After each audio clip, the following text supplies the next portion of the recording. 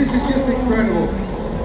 Tens of thousands of people lining the side of the Las Vegas Strip. The Bellagio fountains dancing in the background while Sergio Perez, one-handed, shows us how to lay down some rubber here in Vegas. And this is just to whet your appetite for the Las Vegas Grand Prix in 2023, November the 16th to the 18th. I cannot wait.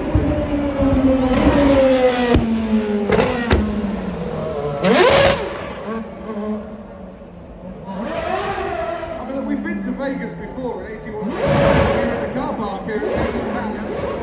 This is on a different scale.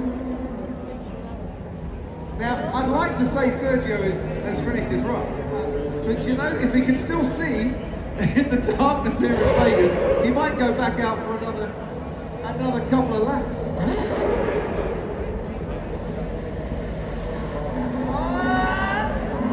Not had enough.